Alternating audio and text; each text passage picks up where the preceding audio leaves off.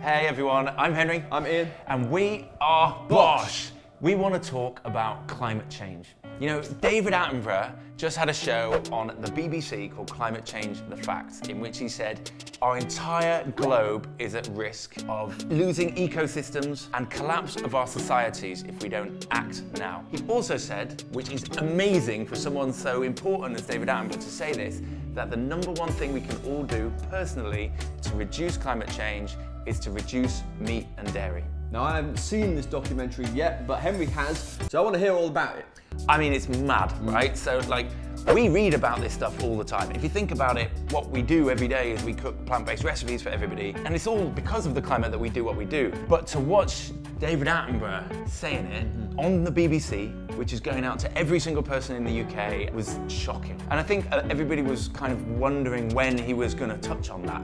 There's horrible things that you see in this show, actually. You see things like the collapse of glaciers. You just watch them, like giant glaciers the size of skyscrapers falling into the sea. There's that shot of, I think Greenpeace did, with Ludovico Einaudi sat on a boat with like the glaciers kind of just tumbling in, and it's sort of, oh yeah, it's really nice and it's like beautiful, but in actual fact it's not cool. The other thing he mentioned was the tipping points in the Arctic, where you've got permafrost, which is just basically constantly frozen ground. Solid. But in there are these giant bubbles of methane, and that could all get released, which is a much worse and more potent greenhouse gas than carbon dioxide. So if that were to melt, we're going to accelerate climate change even further. Yeah, and it's almost like if is a hopeful word. Yeah. But it's looking like when might be the thing here. Yeah, so we've got to worry about the sea level rises. We also saw in that show, you saw people driving through wildfires. Yeah. There was a guy and his son who drove through these wildfires. Now, obviously, this is a very poignant documentary, but there's a lot of other media out there.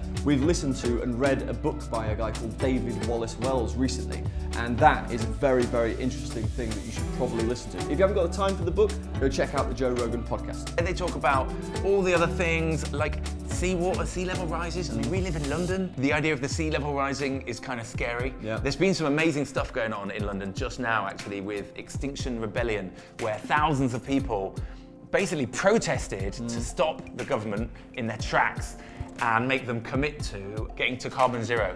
So that's been really inspiring, that people are doing things about it. So really, it's just about operating within your space. We can all make a really easy decision every single day. In fact, we can make 3 decisions. The 3 decisions you can make are breakfast, lunch, and dinner. Just eat plant-based food, and that is going to really reduce your carbon footprint and really help you have less of an impact on the environment. We're changing the way we do things here at BOSH. We've always been about the climate, but we're going to be a lot more so. We're actually writing another book, which we've already announced, which is going to be climate focused and showing people how to reduce their meat and dairy consumption and live more vegan so they can help save the planet. So obviously we've left a whole bunch of trails in this video with loads of little links like the David Wallace-Wells thing and the David Attenborough thing. We're going to put all of those links down below in the subscription box, so check it out. We cook loads of plant-based recipes in case you are looking to cut down your meat and dairy. We're also going to be talking more about climate change, so hit subscribe to stay in touch. And obviously drop a comment below, let us know what you think about this video, tell us what you want to see from us more and more. We're here for you.